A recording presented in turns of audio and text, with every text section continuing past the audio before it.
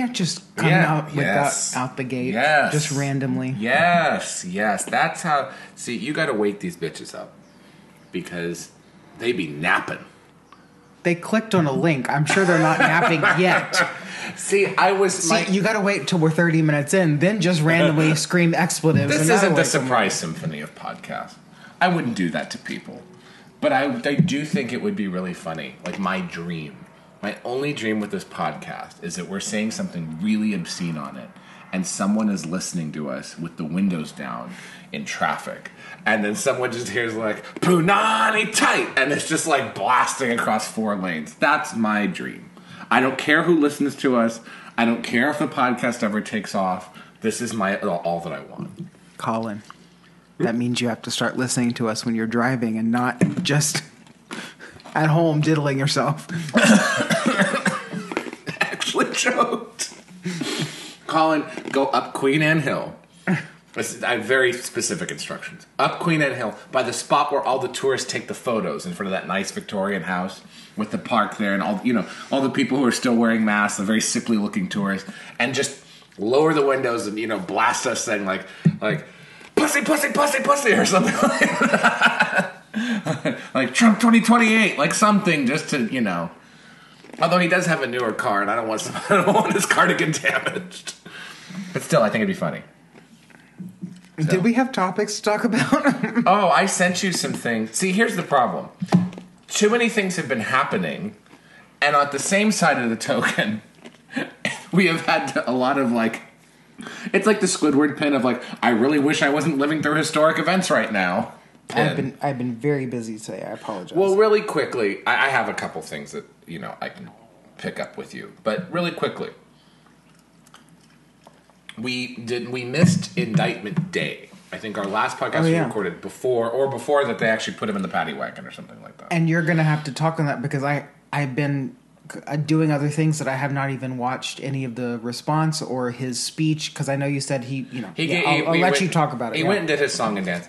But the core thing from Indictment Day, which even his detractors had to begrudgingly give him, is right after the indictment, he went to Versailles restaurant in Miami, which is the most famous Cuban restaurant. Like, they have the really good coffee and the pastries and all that stuff. And you know how we know it's famous? It was on Real Housewives of Miami at least twice. Yes.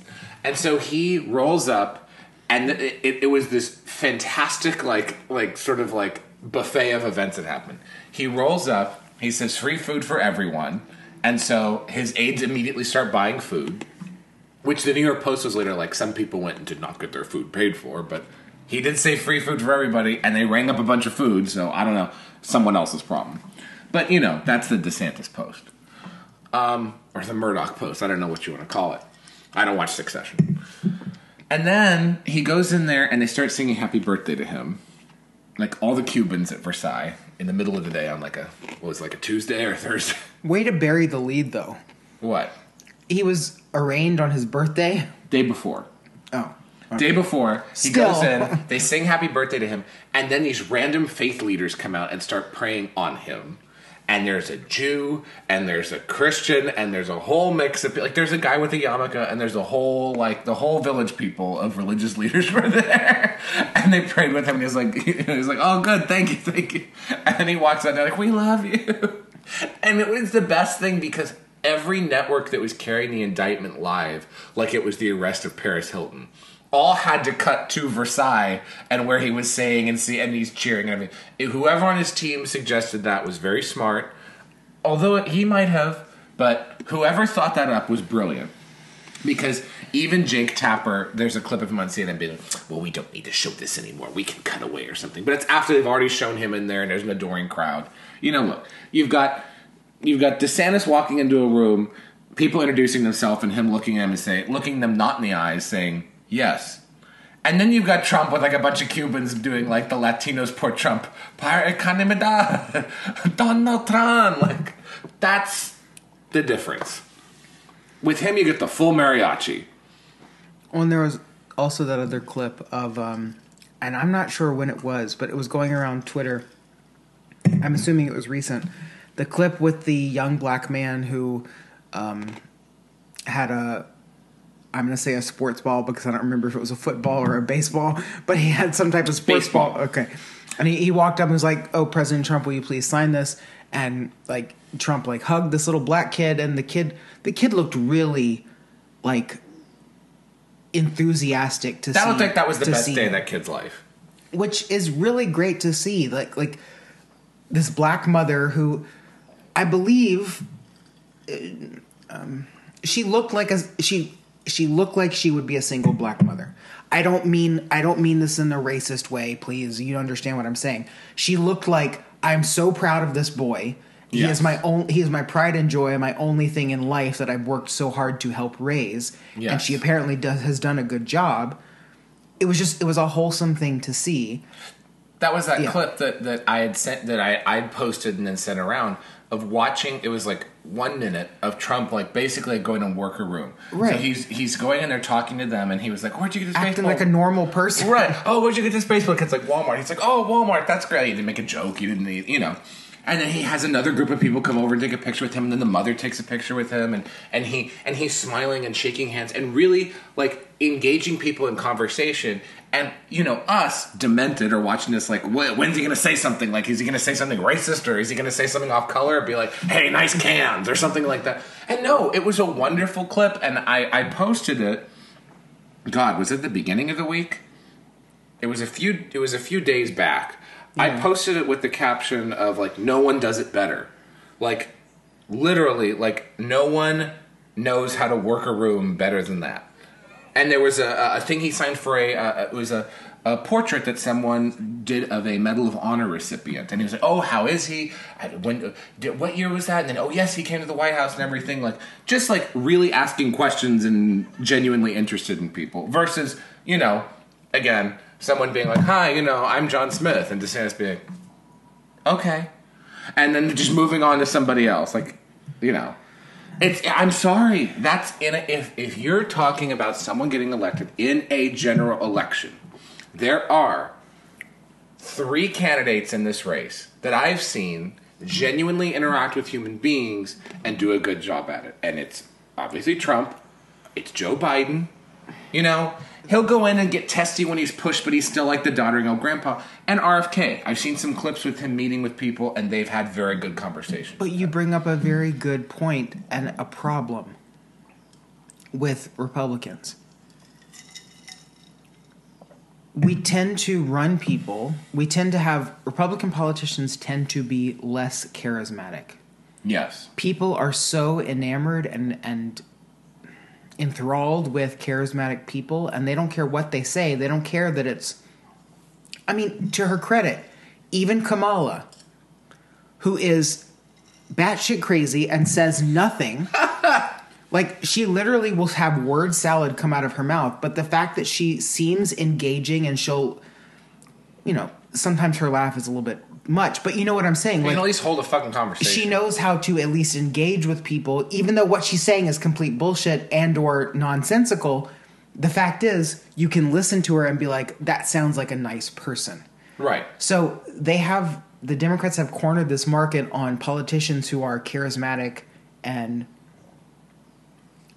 nice to listen to. This is the interesting thing. So Trump is he's the antidote to that. Yeah, but then he has his own problems. Well, but again, okay, this is where someone like Pence, someone like DeSantis, even Nikki Haley and Tim Scott, like, all of them have their problems with actually engaging with people. I think of all of them, Tim Scott is probably the most conversational.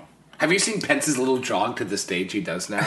He's like he's like a little fucking dog. But it leads to a bigger question of, is it the fact that conservatives tend to be more introverted and more like, is there a correlation of personality type of reserved, introverted, kind of more awkward, and being conservative? Like, I think that's a stereotype. I don't know if it's particular, because here's the thing. This is why I want. But stereotypes happen for a reason, right? But this is why I want to pull back.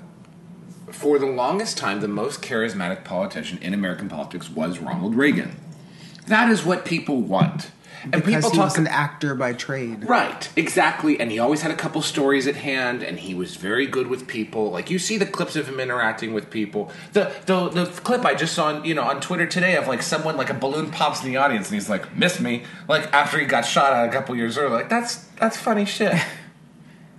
Well, no, but you're playing right into my point of the most memorable and the most beloved Republican politicians have been the ones that are most charismatic. Yes. So even Nixon was good with people. Right. He made the one flub of, like, looking pale and emaciated. Allegedly, yes. In one of the only debates. Nixon could go to the Nixon with his valet could go to the Lincoln Memorial at 4 a.m. and talk to, like, anti-war protester kids and be able to have a conversation with them. It's a little bit stilted, but the man still won a majority. But there have been very few Republican politicians who have been able to work a room and appeal to people in that manner. Right. And we have to realize that is far and above the most important thing to many voters. I think so, because it's kind of sad, to be honest, because we need to focus on someone with experience and you know what I mean by experience, but, like, someone with the proper values and all of that stuff. That should all be first, but it's not. It's would I like to have dinner with this person? Would I like to have a beer with this person? Right. That has always been the narrative throughout, from the 50s on until now, and it still remains that. And we sort of have lost that, if that makes sense. You're right. And I think that you raise a very interesting point, because there's a good side to charisma and there's a bad side to charisma. The bad side is the people who pay lip service. They're able to shake the hands. Because Hitler was charismatic. He actually wasn't. That guy was fucking autistic. He could work a room. He could work a crowd. That's the point. Is that the title of this one? Hitler could really work a room. Hitler would have killed the Carolines on Broadway. No, the point is he got enough people upset and angry about something because he spoke their language. That is the definition of, like, being charismatic and being able to talk to people. Well, this is the thing, though. The good and bad sides of charisma. The good side is it reflects the national mood and people feel heard because you have somebody who is listening to them, taking in information, and reflecting it back at the existing power structures. That is the good side of charisma. That is where Reagan did well, Bush did well. Bush because, he's just a funny, good old boy and he's like a redneck. And then Trump, obviously, because but the difference is there's a bad side of charisma. In Reagan's administration, a lot of normal working class people fell through the cracks and were never recovered and still aren't. In Bush's administration, a lot of his cowboy yokel stuff and his sort of like sideshow act, covered up for a lot of horrible decisions that were made.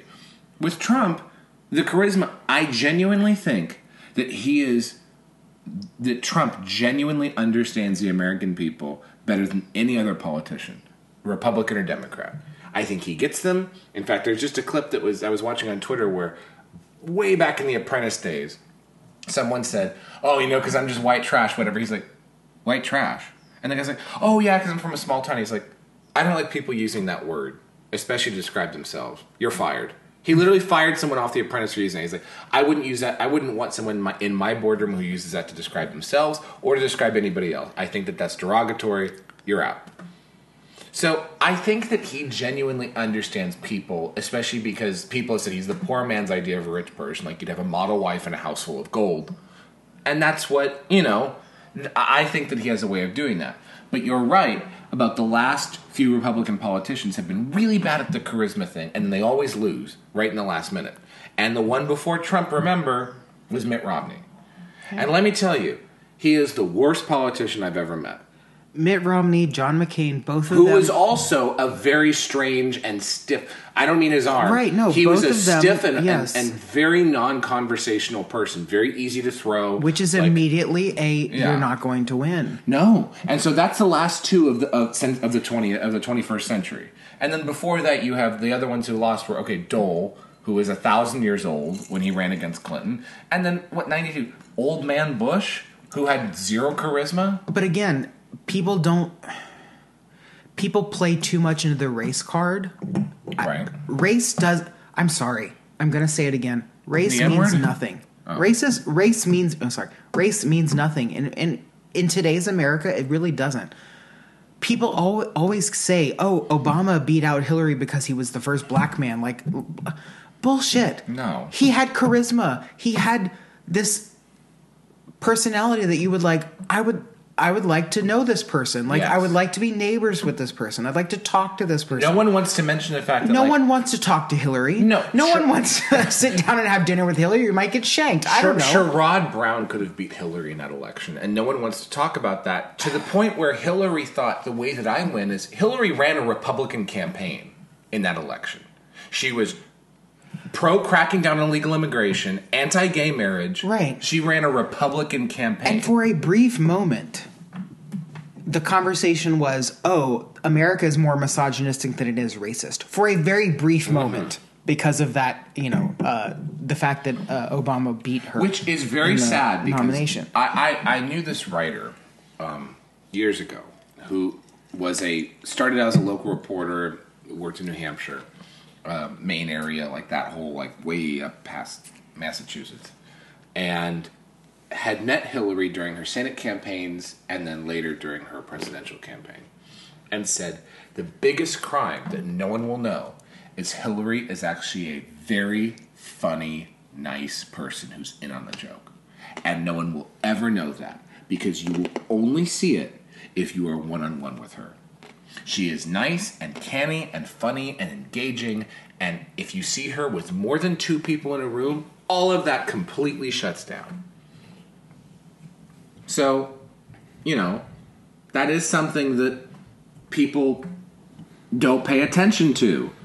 Because every time you saw Hillary, it was a very awkward real-life interaction where she was pouring a beer and it was fucked up and she was like pretending to... Remember when she cried? She had too much head. But remember... Do you remember in the 2008 primary when Hillary started crying? Come on, that was a good joke. God. Just run over my joke. Yeah, well... She didn't... You wouldn't do well at Caroline's on Broadway. I'm sorry, Hitler is coming up next. You really got to get a tight 5 in. She didn't have enough head in the bedroom. She had too much in the beer room. She beat Bill up in the bedroom, but no one wants to talk about it. No, sorry, she threw a lamp at his head. No, yeah, that's the story. But you remember in the 2008 election when she was in a booth at a bar, and it was the first time in that primary that the polls were showing that this, young black man, well, half black man, was going to surpass her. Right. And she started crying. And she's like, I just don't understand why people don't like, everything. It was the only real moment in that entire campaign. Because it was like, oh my God, she's real. And then she sucked it up and she's like, everything's fine. Which is like the same thing when Hillary passed out on 9/11. And then she got up with the fucking stroke glasses on, like, everything's fine. Everything's fine. I'm holding a bundle of flowers from a kid. Everything's fine. It was so weird. So, I don't know. I just feel like charisma is a double-edged sword. And but if you're going to be a politician, especially at a national level, and you lack it, you lose. John Kennedy, your favorite senator, has charisma by the bucket load. He will be in that seat until he dies. He's what? He's the 4th senator from Louisiana? Like, they all are there forever. But I want to play this out to the end because I just realized that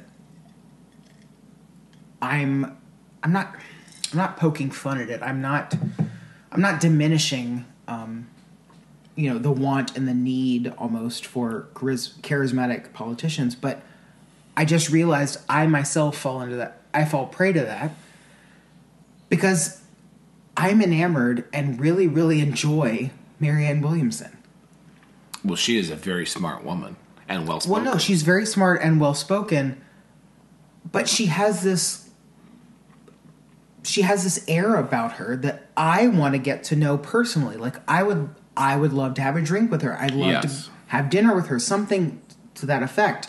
Because she's not guarded. She's kooky and all of that stuff. Like, I think when we get down to it, looking at the issues, she and I probably disagree on 90%. However, I would feel more comfortable with her leading our country rather than Joe Biden, because I would rather have dinner and a drink with Marianne Williamson and have fun rather than a stiff old corpse. Sorry. Okay, but here's the thing with Marianne Williamson. You may disagree with her on 90% of the solutions for the issues. You do not disagree on 90% of the problems. Right. The issues themselves. Yes. Like, so, because I believe she comes from a good place. I think so too, and so I don't think she is corrupted. In a Netflix version of America, or in some kind of imaginative version of America, a woman who started one of the most successful, well-spent charities, and by well-spent I mean the least used for administrative fees and most used on actually distributing things for the people who ask for them. A woman who started one of the most well-spent charities, Project Angel Food, and she started that. That was her. I didn't know that. Yes, that was her. Started Project Angel Food. You remember from Real Housewives. Right, then why do all these Beverly Hills housewives not, love her? Because they all work with her charity. Same thing. Why did the Kardashians not endorse her last election when she ran for, Senate or something like that? They did. Everyone in Hollywood knows Marianne Williamson because they've either done a charity event for her, they've given money to her, and she has, on a fundraising level, I think raised more money than just about any individual in the United States on a single fund. Like, she'd throw Leah Black, out to the chickens. She has fundraised, I think, maybe in the top 5 individual fundraisers in the United States. It started out with patients with AIDS who needed meals, who had no one to take care of them, and people with chemo and things like that. And then it grew. It's one of the most successful charities ever. So in a just universe, that's what Angel. Yes. Okay. It was meals for AIDS patients, okay. and then cancer, and now poverty. So it's covered a lot of things. Okay. But that's her. So you'd think one of the woman who herself started one of the most successful charities ever, done in the modern era, would become president of the United States. Talking about how, or at least something. A cabinet member, something. She's been completely overlooked, and this is not the praise her. Because the fact is, I think she's a good person who wants good things for our country and the people of our country. That is why I can support someone like that.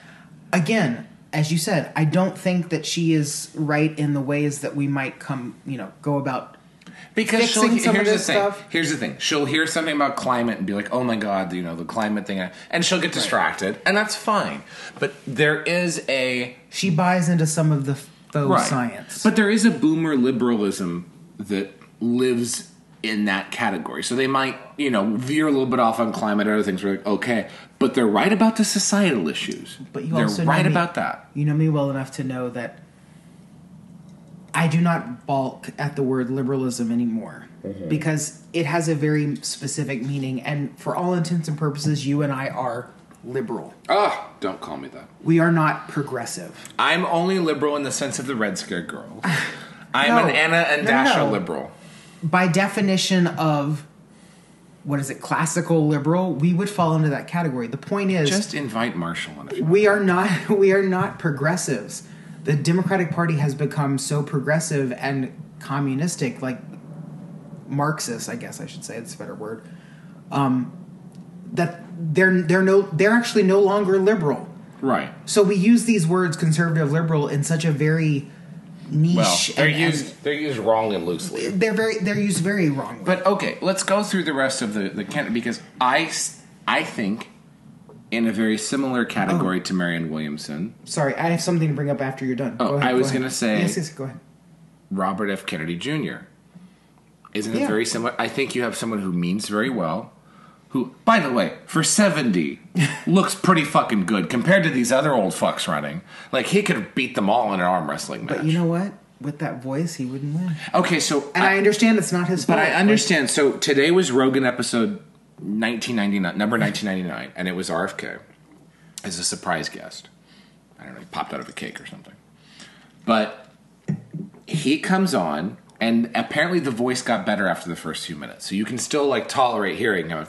It sounds like you're listening to, one of his uncles through I just watched you spit on an ice cube into a glass and onto the floor. That's fascinating. It meant to go in the glass. I know, I saw that because I saw you. I love watching you fuck up. I'm sorry, that's my favorite hobby. But he was on Rogan, and apparently after minute 4, like, he gets more tolerable. But well, yeah, your ears get adjusted to what they're listening to. But he raises an issue that I think any politician should talk about. He said, in the 60s when I was a kid, 4% of Americans had a chronic disease or illness. Now it's more than half. What happened? And people want to talk about food, and they want to talk about climate, and they want to talk about, pesticides and poisons and surgeries and, all those things and everything like that. But no one else wants to talk about that. That seems like a very cogent issue. And so I think with someone like an RFK or a Marianne Williamson or all these people, they bring issues to the forefront where you're like, oh yeah, that's the things that we should be focusing on. Like, why are we caring about all this nonsense that's outside of the, the realm of what the people that we elect are elected to do?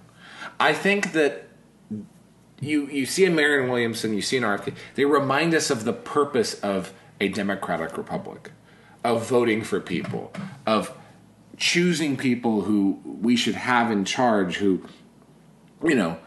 make and set the rules and then enforce them for the society that we have. And that's why I think that Trump might be a spiritual liberal. He even in the 2000 Reform Party platform and things like that, he spoke from a more liberal perspective. But I think he is, because I think to be a liberal, you have to understand people. To be a conservative, you have to understand humanity. And if you can have a foot in both worlds, you're unstoppable. So I'm going to put you on the spot. Because I honestly know nothing. So, okay. I've spoken before and previously about how the two-party system, while it seems to be the only thing that we're going to stick with, does not work. And, even Washington himself said this is not a good idea. He's right. Well, because every other country, every other modernized country in this world has more than two parties. Let's face it. We are the only ones who are completely fucked up. You know what I mean. No, it's true. But we have other parties in this country. They're just not taken seriously. So I know a lot about the Libertarian Party. Less now because they've moved a little bit more leftward than I'm willing to be comfortable with. Well, but now that marijuana's been legalized, they're a little strange. But I don't know anything about the Green Party.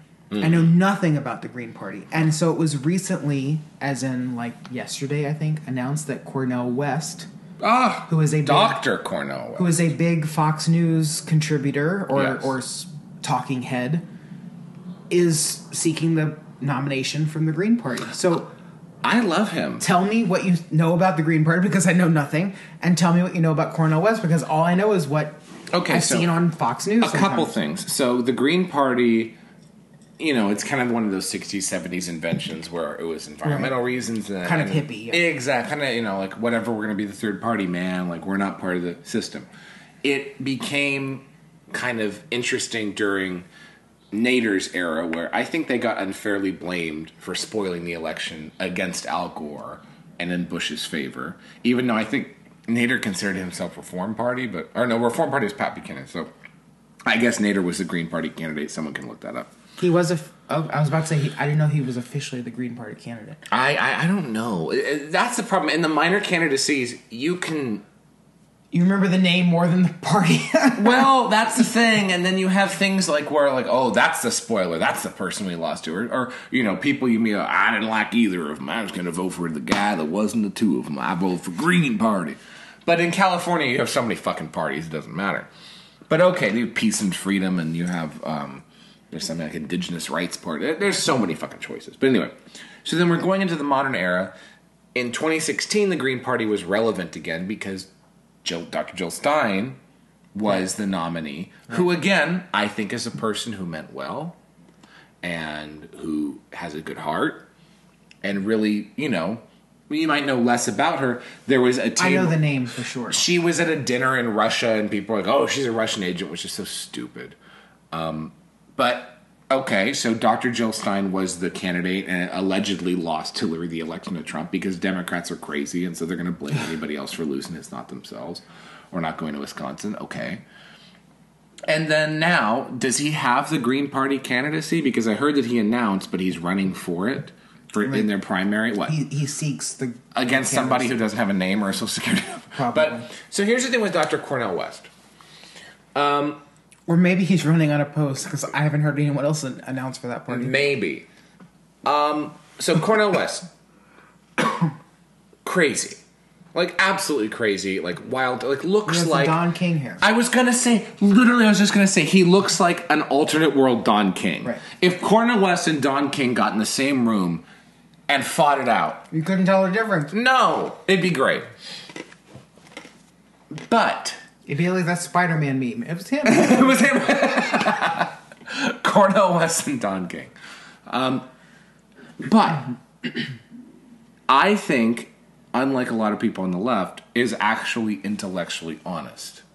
In the same vein of a Malcolm X or a James Baldwin, or talking about the real problems of the left and talking about them in a maybe more of a Howard Zinn kind of context, but really, eviscerating the white liberalism that has made the left what it is now. Well, he was a regular on MSNBC, right? Well, no, he was but he was a regular on Hannity's show. Oh, which is neither here or there. But the fact that I saw him at least twice, and this is growing up. So when we're talking 15 years ago, I saw him at least twice on Bill O'Reilly, and then I think at least once on Tucker's show. Mm-hmm. So the fact that Bill O'Reilly and or Tucker had Dr. Cornel West on their shows speaks to the fact that he had something to say. Like, right. Hannity will let on anyone. Here's the thing. That's, it is what it is. Cornel West is actually very smart. He knows what he's saying, and he has been disregarded by the left now because he said a couple of things that were against the left's orthodoxy. Right. So he's not an idiot.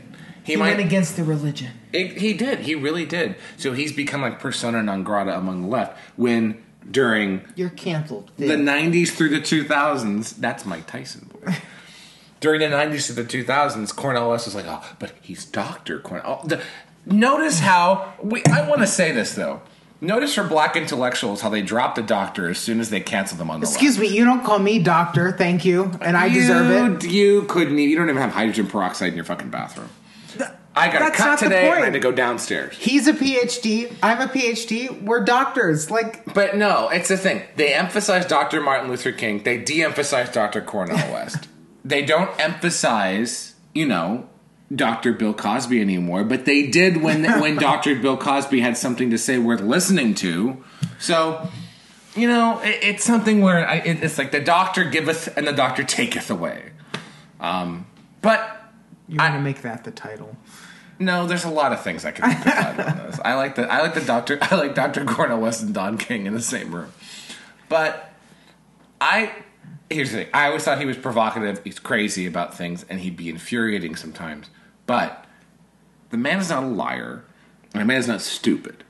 And so seeing that he's actually running as a nominee, a real leftist should vote for Dr. Cornel West. He represents your values. And if you want to go more in a human rights and climate direction, you have a Marianne Williamson. And if you want to go more in a healthcare and, upending a two-party system direction, you go in an RFK Jr. position. You have the best primary candidates on the left in this election right. than you have had since... They'll never see the light of day. 92, maybe? Like, you more than... the best in at least 2 generations. That's fascinating. But it's sad. It's sad that they're kind of wasting their money. They're wasting their money on an incumbent election. Mm. And maybe they should both have waited. I mean, I guess they both have the money. I don't know. Well, there is a 600-pound elephant in the room. But they should have waited until... To what? 2028. No one's waiting. DeSantis should have waited too, but he didn't listen. He put out that stupid gator logo. But okay. Speaking of the 600-pound gorilla in the room. What'd you call me? that was it. Waking up right out there. There it was. I haven't used that joke in a while. Take a shot. Not yet. Gavin Newsom. Yes. Gave an interview on Hannity. Yes. I forgot about that. It was apparently very watched. And he said some things about Trump that were relatively complimentary. Right. In fact, he said nothing negative about Trump. I remember someone saying, so I didn't listen to the clip, but I remember someone saying that he thanked Trump for his pandemic response. Yes, and wildfire response. Yes, and said he was very helpful in getting us the assistance we needed in California. Right. And so it's like, okay, now Newsom's been kind of going on a Jeremiah against DeSantis, pitting himself up as the only alternative to that. I think that DeSantis' record speaks more for itself and is better than Gavin Newsom's, but I think Gavin Newsom has more capability to win in a general election than a DeSantis does. So, stuff that in your... Oh, yeah. Oh, Gavin Newsom could win. So we're looking at 2028 as being Newsom versus DeSantis. We're looking at two people waiting in the wings now for the 70-plus... nearly 80-year-olds in their party to step aside. You're looking at the next election right away, but looking at we're ready just in case. Newsom is doing that, 26th Amendment, or 25th, whatever it is. This basically, it's trying to get people to sign up on a semi-gun control amendment, right? Whatever. He got... I think it's higher than that. But anyway, a new amendment. I'm sorry, 28th, because I think we're at 27. Anyway, I don't remember, but a new amendment to the Constitution. A new amendment about gun control. About, basically curtailing the Second Amendment. Stupid, whatever. But he has hundreds of thousands of signups. And now he has an email list with hundreds of thousands of signups. And if he got each of them to donate $1, he qualifies for the Democratic nomination. That's a big deal. Because he could probably satisfy that with about 5 donors. I think he's trying to do something, and I don't exactly know what it is. Some people have said, he's going to run with Trump as a running mate. That's weird. But what the... I know, but that's the same people who said that Trump wanted to run with Caroline Kennedy in 2016 as a unity ticket. So, it is what it is. But no, the unity ticket I want is Trump and Marianne Williamson. God bless. She's like, I will not serve with that man. And I said, girl, you were so off. No, the clip of her that I love so much, and I need to find it on Twitter again. That's enough of that. Stop right there.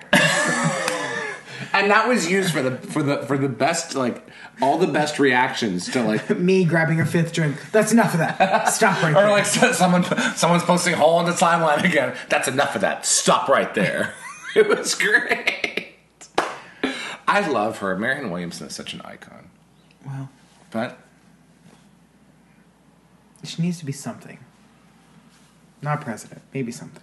I don't know. Are there any more people who've announced? I don't. Okay, so I want to talk about this. Oh, Jesus. There's a older gentleman. Is he single? He's in his 70s. Is he single? I think his wife died. So you're saying yes, there's a chance? His name is Perry Johnson. Who? And he is running for president on the Republican ticket. Are you making shit up again? I shit you not. He has a show on Newsmax where it's Perry Johnson. He has a reality show called Backstage with Perry Johnson. Or it should be like Backdoor with Perry Johnson. And he's trying to win. Look at this. Do you think I'm full of shit? You normally are, so I'm a little dubious here. What? Let me see. Oh, God. He sat there and talked to Rudy Giuliani. He has a, quote, reality show, end quote, on Newsmax. Oh, God, I don't want to see that. I know. You're showing me nasty pictures now. That's close enough. It's a man with a spray tan, a comb over, and the whitest teeth you'll ever see. He apparently implemented... And apparently dentures. Yes. He's in the 70s. He apparently implemented quality standards in the building of automobiles and created a quality standard himself. So he has more money than he knows what to do with because of this. He tried to run for Michigan Senate or something like that and didn't make the ballot. But now he is the other candidate that nobody talks about. What, the thing with him and Rudy Giuliani? No. That's really upsetting. It's like Jell-O night at the home. Well, no, I did see that. But as he says in his bio on Twitter, number 3 among contenders, according to CPAC straw poll.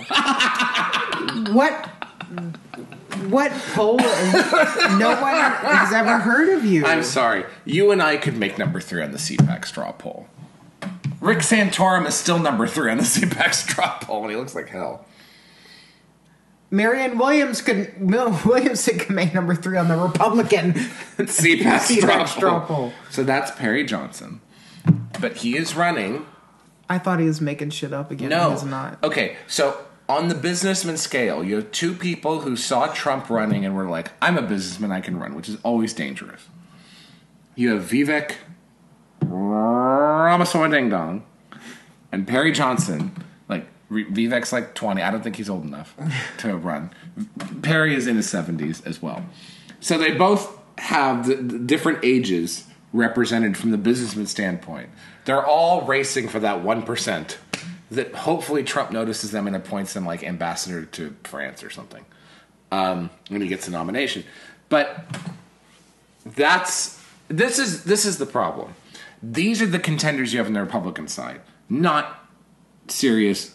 I mean, accomplished people, but in a very narrow standpoint. Not serious and not charismatic. Versus Dr. Cornel West, Marianne Williamson, Robert F. Kennedy Jr. You have real fucking people running on the Democratic side for, the primary. By the way, RFK is polling near Biden in some of the early primary states.